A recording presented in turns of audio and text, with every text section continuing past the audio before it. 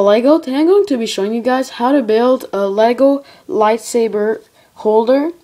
This came with, this one came with General Grievous the Starfighter. I made a review of it, so click here to check it out. And here's where it goes. And so, one thing that's really cool is that under the Starfighter, right here, we get the thing that holds the 4 lightsabers.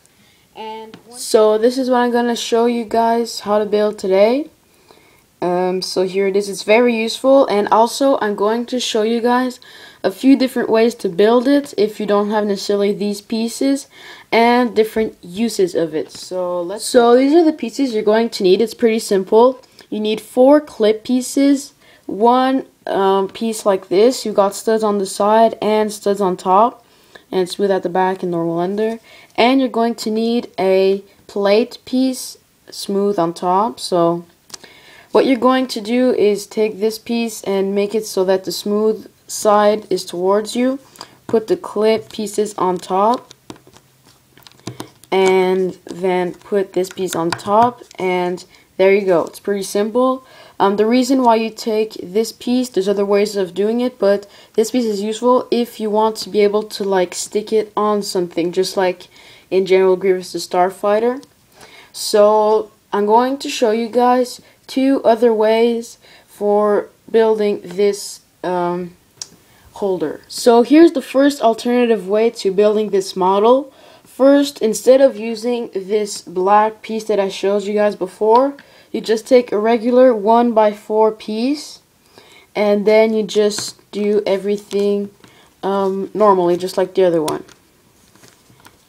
This piece is a bit easier to find, just a regular 1x4 piece, so this could be a easier way for you guys to make it. So a second alternative way to building this model is to take 4 headlight pieces like this and place them this way, side by side, and then just take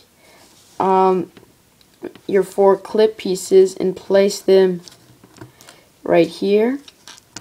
Now some of you are probably going to say that the stud will probably block it, but if I take, for example, this lightsaber, it goes in just fine. So, and then you just take your plate piece and stick it on top of all the 4 pieces, like this. So that's another way of making it. So there are a couple different ways for use of this model. So first of all, it's a lightsaber holder, of course. Next, it could be used as something to hold your minifigure tools, like this. Next, it can be used as a cup holder,